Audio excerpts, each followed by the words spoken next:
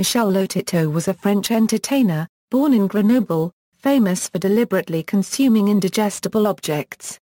He came to be known as Monsieur Mangetout. His performances involved the consumption of metal, glass, rubber and other materials. He disassembled, cut up, and consumed bicycles, shopping carts, televisions, a Cessna 150, and other items. The Cessna 150 took roughly 2 years to be eaten, from 1978 to 1980.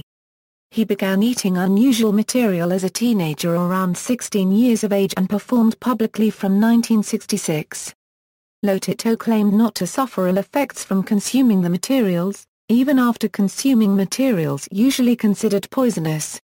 When performing, he consumed around 1 kilogram of material daily, preceding it with mineral oil and drinking considerable quantities of water during the meal.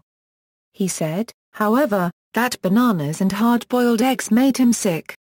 It is estimated that between 1959 and 1997, Lotito had eaten nearly 9 tons of metal. Lotito's method for eating all of this metal was to break it into small pieces before attempting to eat it.